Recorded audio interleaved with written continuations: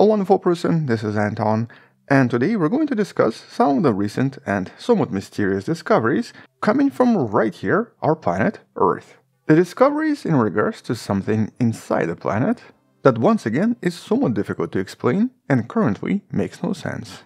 And in this case involves the discovery of somewhat unusual, never before seen, hidden structures that seem to be in a lot of different locations on the planet underneath the crust, but whose origin is currently impossible to explain. And so let's discuss this in a little bit more detail, but also let's start with the obvious.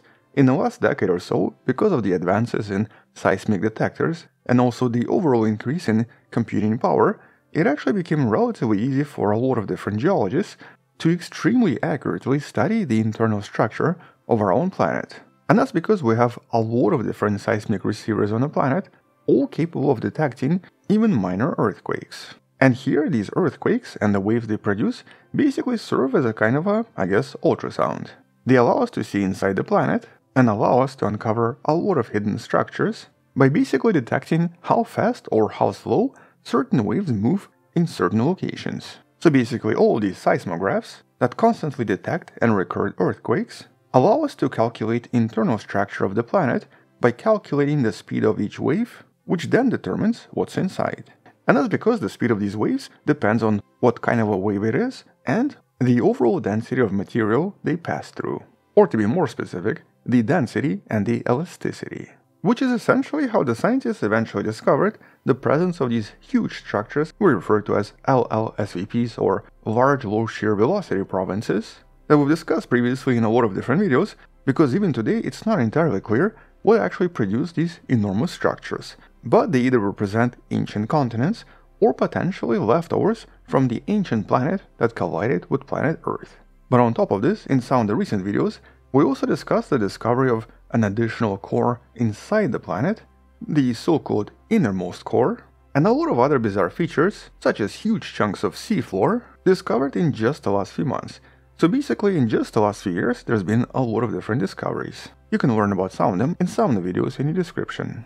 But here the principle was always the same. By listening to these waves from various locations, it becomes possible to find areas where the rock, for example, seems to be colder or potentially has different composition. So basically, in certain locations, the earthquake waves seem to act a little bit differently. And so based on these unusual anomalies, geophysicists can usually find unusual structures or even reveal certain composition inside the mantle, or in some cases even inside the core, allowing us to understand and study our own planet without physically going there, drilling into it, and trying to collect samples, which by the way, even today would practically be impossible. Even today, one of the deepest holes is only like 12 kilometers in depth.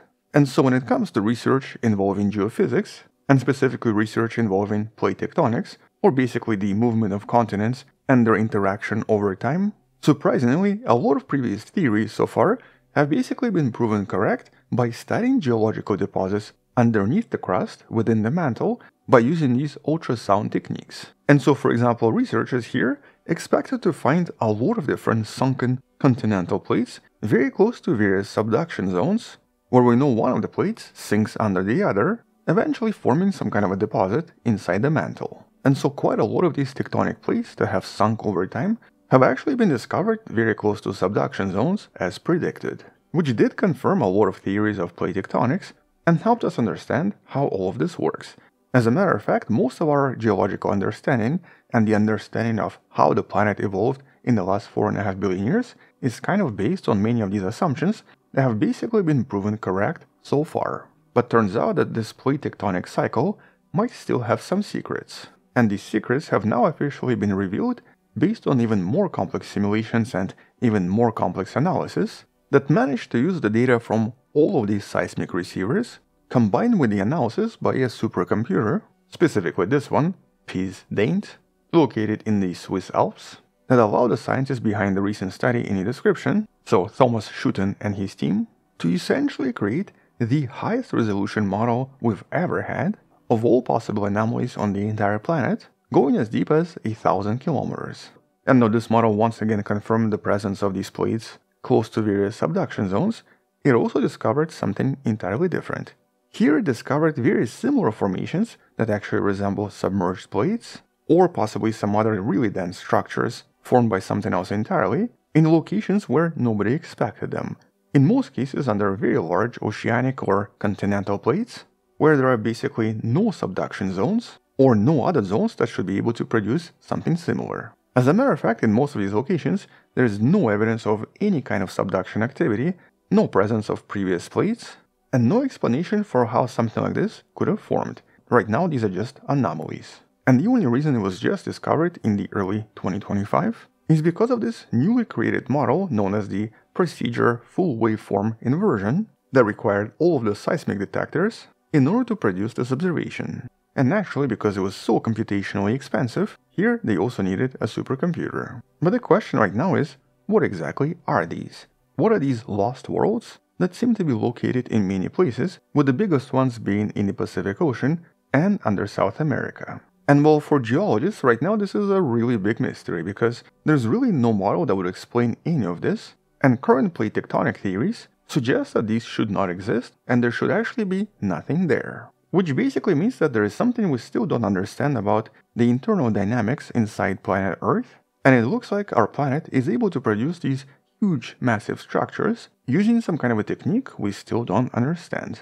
Or what this means for the evolution of planet Earth, and how this affects the planet over time. Although, funnily enough, one of the researchers basically tried to explain this in layman terms by using a common comparison with a typical ultrasound you might get from a doctor. Here, he basically compares this to a doctor examining blood circulation with ultrasound, discovering a lot of different arteries, but then finding one where he really doesn't expect, in someone's buttocks. I mean, it was a pretty funny analogy, and it does actually reflect what was discovered in this study, so I thought why not include it in this video. So yeah, basically, these discoveries are kind of like finding an artery inside someone's butt. But right now the explanations are sort of missing. I mean, there are some, but none of them are concrete.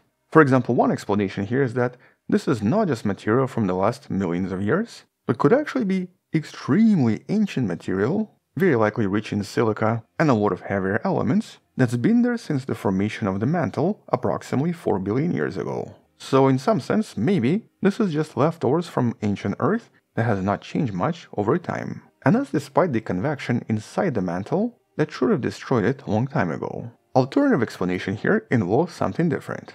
Maybe this is iron-rich rocks that possibly accumulate as a result of mantle movement, in this case forming unusual focus points, where the mantle motion basically brings everything in a certain region on the planet, where it then accumulates over time. But the reality is that all of these are just assumptions for now, and there is really no explanation. As a matter of fact, this is just another new mystery from inside the planet that once again highlights how little we know about the planet and how much we still have to learn.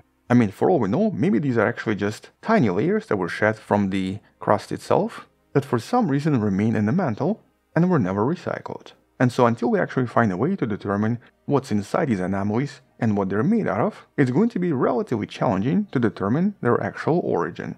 But one thing is certain though, previous models need to be reworked, and because these structures seem to be quite widespread and seem to be present in many locations, this definitely creates a bit of a challenge for the modern understanding of plate tectonics. Another mystery from planet Earth that needs to be resolved in the future, and something we'll come back and talk more about in some of the future videos. Until then, check out previous videos on similar topics in the description below.